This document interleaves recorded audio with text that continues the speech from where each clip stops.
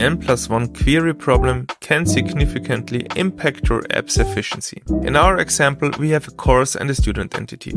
Each course contains n students. The method approveAllStudents fetches multiple courses from the DB and applies logic to each student for every course. When examining the queries, you'll notice 3 selects, 1 for courses and 2 for selecting students for each course. For n courses, N+1 queries are executed instead of 1 query to fetch all data. Fixing this with Spring Data JPA is a bit ugly. Using the fetch type eager isn't sufficient.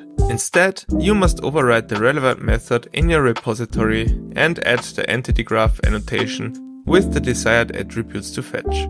Now, only 1 query will join students to the course, improving the performance of the method.